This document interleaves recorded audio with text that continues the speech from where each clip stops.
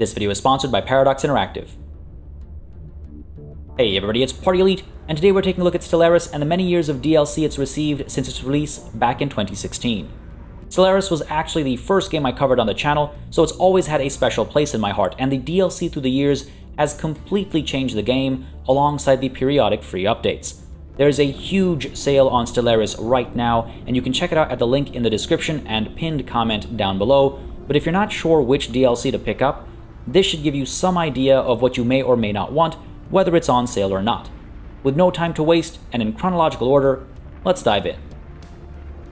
The first DLC that dropped for Stellaris was the Plantoid Species Pack, and it used to be a relatively minimal DLC as far as added content is concerned. When it first released, it was purely a set of new skins, new aesthetics for your species itself, as well as new visual options for their ships and cities and stations, etc., etc. As of the 3.1 update of September 2021, the Plantoids DLC has been made a little more interesting thanks to some new options for civics and species traits being added in retroactively. 2 of the 3 new traits will change the upkeep costs of your populations, with one of them making tomb worlds more attractive options for colonization, and the final new trait allows for some pop assembly through budding. Of the 2 new civics being added, one is available to all regular empires, hive minds, and machine empires to turn food into alloys, while the other new civic is exclusive to certain types of plantoid and fungoid empires, allowing them to build Gaia seeders that terraform planets into Gaia worlds over 4 phases. These are pretty neat retrofits, not gonna lie, but even with them, the Plantoid Species Pack remains very narrow in its scope. It's something you'll hear often about species packs throughout this video. It's certainly a more worthwhile DLC now after these new additions, but you can hold off on it until you're ready to play as a, shiitake mushroom or something. There's certainly no rush to pick this one up, though again it does add some pretty fun portraits. The next DLC to drop for Stellaris was the Leviathans Story Pack, and I'd consider this the first of a few must-haves since it has an impact across all possible playthroughs, adding some great layers of gameplay. Enclaves are traders, curators, and artisans with stations of their own that you can either take by force or interact with diplomatically.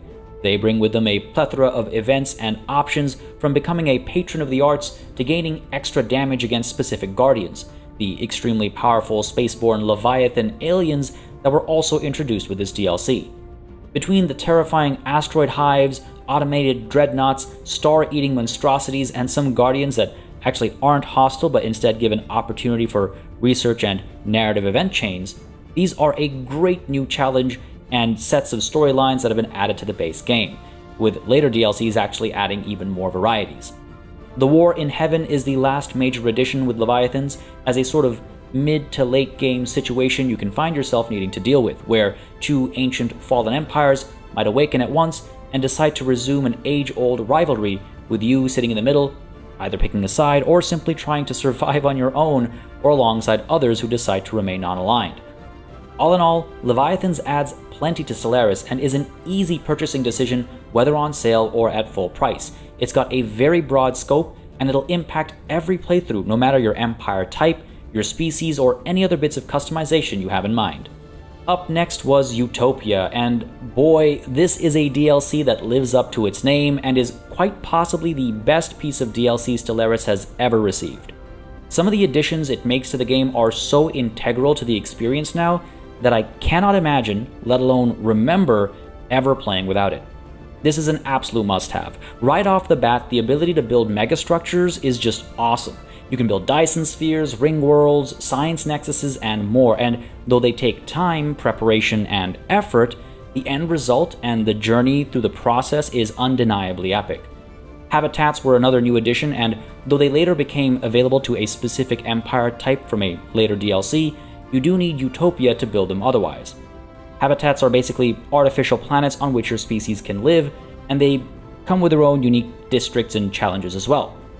Ascension perks are unlocked by completing tradition trees, and they give unique modifiers to your empire, and though most Ascension perks have been folded into the base game and some have been added through later DLC, Ascension paths are 3 options that are still unique to this DLC that you get around the mid-game that help you determine how the latter half of a game of Stellaris might go.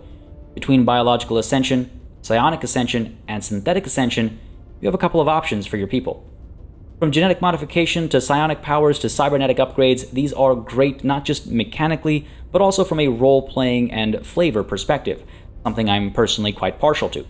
On which topic, a plethora of options are opened up right at the start as well. This DLC adds the hive mind empire type to the game, bringing with it a unique set of civics to choose from, like the devouring swarm that lets you consume anything biological that isn't the swarm itself. Utopia also brings with it the positively dystopian-sounding fanatic purifier civic that allows you to focus on purging the universe of every other species right from the start. There's even more to this DLC, but these are the heavy hitters that I think makes this well worth buying without a moment's hesitation.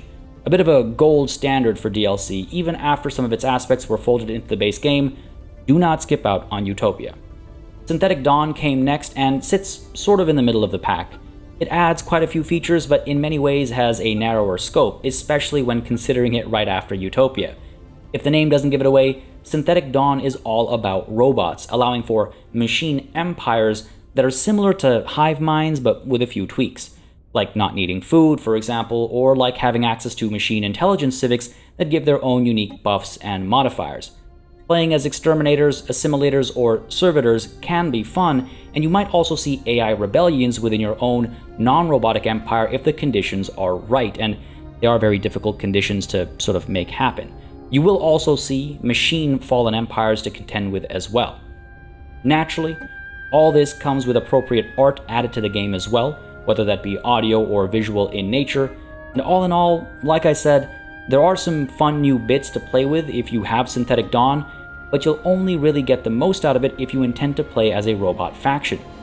They can definitely be fun to play, especially if you're into role-playing and have an inclination towards robot supremacy, and I've certainly had a good time playing as machine intelligences, and the unique events and art and writing is all top-notch, but if you're not looking to play as robots, you really can hold off on picking this one up until later. The Humanoid Species Pack is, like the Plantoid Species Pack, by no means a necessary purchase. It adds some more portraits and city aesthetics alongside a new ship set, and the 3.1 Lem update will add some new elements to the DLC as well, namely the Masterful Crafters civic that helps produce trade value and engineering research alongside consumer goods from the Artificers, who replace the Artisan job type, and Pleasure Seekers that opens up the decadent lifestyle living standard alongside better growth rate through entertainers and amenity production from servants. This definitely opens up the option to make things like pleasure planets, but apart from that, it's really nothing too special. The biggest addition is the clone army origin that prevents your species from reproducing naturally, instead needing to rely on ancient cloning vats for organic pop assembly. It sounds like there are some stories to explore with this new origin as well, but as you can tell, compared to the other DLC out there, Humanoids can be almost entirely skipped, and is probably the weakest of the Stellaris DLC in both its scope and scale, even with the 3.1 updates and changes. Apocalypse was up next, and purely anecdotally, Apocalypse was a DLC that drew me right back into the extended arms of Stellaris for its warm embrace.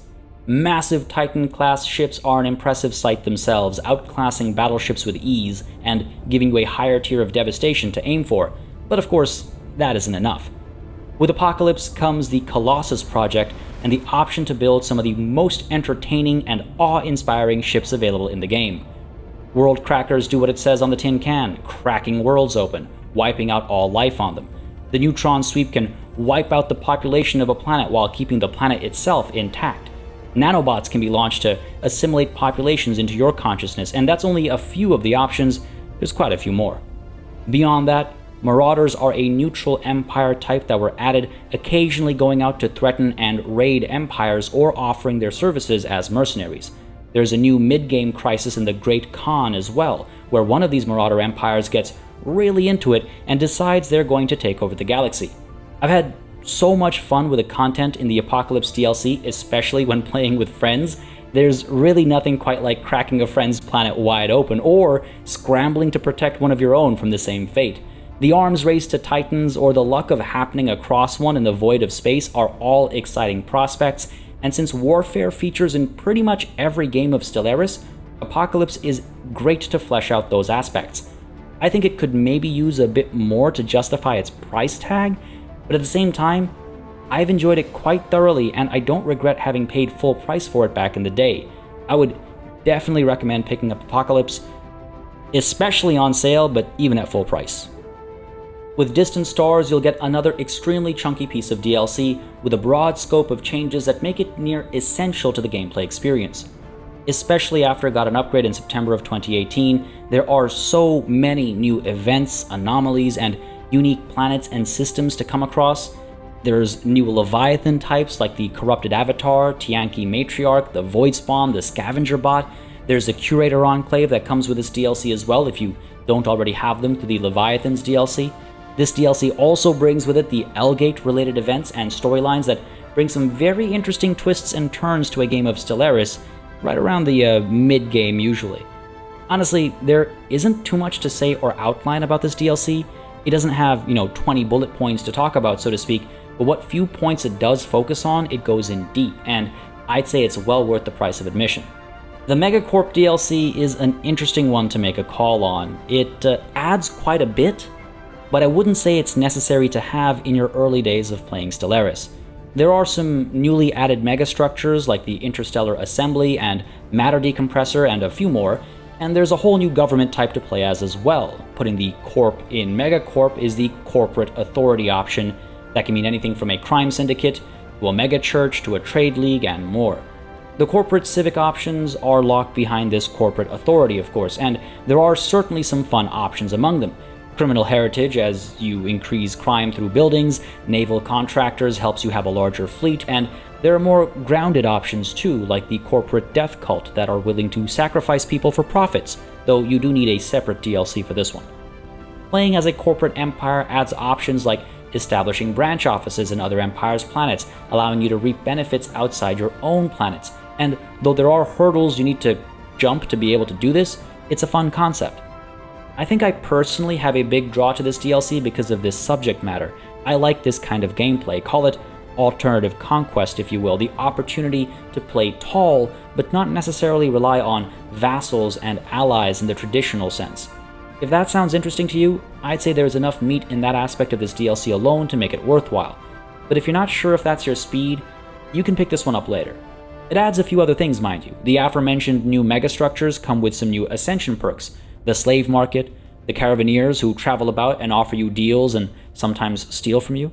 It also comes with the option to turn planets into ecumenopoli, if I'm saying that correctly. Think Coruscant, massive planet-wide cities that look super cool and have benefits suited to that kind of density.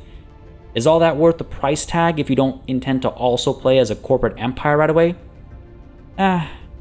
Maybe on sale. If you are interested in trying out a very different approach to empire building though, this one definitely opens up some fun options in my books. Ancient Relics came next with another set of wide-reaching changes, primarily introducing archaeology and the titular relics. Not only does this add even more layers to the exploration aspects of Stellaris, but it adds to what you can do with your findings after the fact. Archaeology itself is a little lackluster, funnily enough, since it's a little plain and linear in its execution, but the idea is certainly cool. There are cool new precursors, but the standout addition has to be the relics themselves that can affect victory score and also apply various buffs. Then there's also the minor artifacts that you can collect and use for various purposes, putting one on display, making a quick buck, etc., etc. It's a weird one, Ancient Relics. On the one hand, I like the added options, but on the other, does it really add enough, especially with the dig sites being as they are? I feel like this is an easy purchase on sale rather than a must-have, despite its broad approach, so you can kind of hold off on this one. I'd like to say the Lithoids DLC rocks, but as a species pack, you're about to hear what you've heard a couple times already. Unless you want to play as this specific subset of species with their unique portraits and ship designs and mechanics, there's no reason to get this DLC. Lithoids do have a unique origin option, which give you a crater on your homeworld and the option to lob meteors at other planets to colonize them while causing a touch of damage, and their species mechanics are, well, they're different. You don't need food, you eat minerals instead, and you can produce some byproducts yourself. It's fun stuff, and it's good fluff and world building, but is it necessary for a first or even a 5th or a 10th playthrough? Nah, there's plenty else to do first, though I will say some of these portraits are really visually striking. At the end of the day, unless you're looking to play as a species inspired by Dwayne Johnson, you can skip this DLC until you're ready to do so. Worth a go, but really no reason to rush it. The Federation's DLC adds a few interesting mechanics that really switch things up across the board. Again, a wide-reaching DLC that affects you no matter who you play is always more appealing than something narrow in scope, and this one focuses around certain diplomatic elements, though it does go beyond that as well. For one, there are the titular federations. This DLC adds a variety of types of federations you can form with other empires, from trade leagues to martial alliances to research cooperatives and more. And there's a layer of customization and leveling and objectives that you can pursue that you can't do with the base game alone. It's a lot of fun forming federations, especially when playing with friends. Seeing power blocks form and dealing with internal politics, there's a lot of meat to it, and though the base game does include some basic Federation mechanics, the DLC really fills them out. Then there are the additional resolutions for the galactic community to vote on, passing or repealing laws, and determining what's okay to do and what's not. Beyond that is the creatively named Mega Shipyard megastructure and the Juggernaut ship class to make your fleets even more unstoppable. It's beefier than a Titan, and it can build, repair, and upgrade ships on the fly. One of the biggest selling points of this DLC has to be the 7 origins it unlocks. One has you starting as the vassal of a fallen empire, another has you starting on a shattered ring world that you can try to repair, another has you living in habitats with a preference for said artificial living spaces and penalties for living on planets. One gives you a mysterious benefactor that's left behind a dig site for you, while one sees your homeworld explode within 35 to 45 years. These and more options really spruce up your storyline and playthrough right from the start, and even if you don't want one of these specific origins, all the other features come together to make for a very fun set of additions to the base game. Again, whether you're a pacifist or a warmonger, there's something fun for everyone. I can highly recommend this one. Next up, Necroids. Another species pack, so you might already know where this is going. Necroids adds a new origin option, as well as new portraits and ship designs and rooms, etc., alongside 3 new civics: death cults, reanimated armies, and memorialists. It also ties in with the Megacorp DLC to give you corporate death cults, but apart from that, you can't see me, but I'm kind of shrugging right now. The 3.1 update is bringing some new elements to this DLC for free. You can now make hive mind necrophage empires, complete with fittingly adjusted writing and mechanics, though nothing major, and there are some tweaks across the board besides as well. These tweaks are largely balance adjustments to make sure the mechanics from this DLC didn't fall behind as a result of updates to the game, so nothing new per se, though an empire with reanimated undead armies now can revive the Voidspawn or Tianki matriarch Leviathans to fight for them, so that's pretty cool. The art and origin and civics are all neat enough. Space Necromancer certainly has a ring to it, but again, as with all species packs, there is absolutely no rush to pick this one up unless its very specific features call to you. There's so much other stuff to do before you need to pick this one up. And finally, we have the Nemesis DLC. I really had a lot of fun with this one as it introduces some new endgame mechanics, namely you. Becoming the Crisis in particular can be a joyride, and you can get to Crisis status pretty quickly if you're focused on Unity, using your traditions and Ascension perks, unlocking more and more powerful options, allowing you to terrorize other empires, and otherwise gain access to mechanics that might otherwise be locked behind certain technologies. You can eventually explode entire suns, or bring about a galactic apocalypse, whatever floats your boat. On the flip side, you can be the Galactic Custodian, empowered by the galaxy to do what's needed to protect it from the crisis, though when said crisis is solved and there's no more emergency, you don't necessarily have to surrender your newfound powers either. These 2 elements alone make Nemesis a very fun DLC, but the addition of espionage mechanics are just little cherries on top. They don't do all that much. As a big fan of espionage and subterfuge, I wish they did a lot more, but they do add a little bit of flavor. Now, while I enjoy rushing to become the Crisis by the mid-game and then having an absolute romp destroying the galaxy, if you want to play a more regularly paced game, you have to ask yourself how often you might actually get to the endgame. For many, Stellaris is a game where each playthrough lasts until you accomplish some short-term self-imposed objective or another, not necessarily playing all the way to the endgame Crisis or anything. Are you looking for shorter runs or longer ones? If the former, you might not see some of the stuff this DLC brings. If the latter, you almost certainly will. As fun as Nemesis is, I would say there's no rush to get it, really. There are countless other DLCs to pick up first, and once you have some of the must-haves, you can then consider adding Nemesis to your collection. Maybe wait until, like, summer sale of next year or something like that. It's a fun DLC, but like I was saying, there's so many others I've listed in this video that are absolute must-haves. You know, right when you buy Stellaris, you should pick those DLCs up to make sure you have a full first experience. So Nemesis can kind of wait. But there you have it. 5 years of support from Paradox, 13 pieces of DLC, and hopefully a helpful guide to help you pick and choose what works best for your needs and wants. I'd love to hear your thoughts on the DLC that Stellaris has received over the years. Any that you picked up and would highly recommend for others? Any of my assessments that you particularly agree or disagree with? I'm always curious to know what people think and why, so go ahead and drop a comment down below. For more strategy gaming coverage, including reviews, previews, let's plays, and more, don't hesitate to subscribe to the channel. And as always, a massive thanks goes out to all of the channel members and patrons who've been supporting the channel on a monthly basis. Y'all keep us alive and running smoothly. And of course, a big ol' thanks goes out to each and every one of you for watching. Until next time, cheers.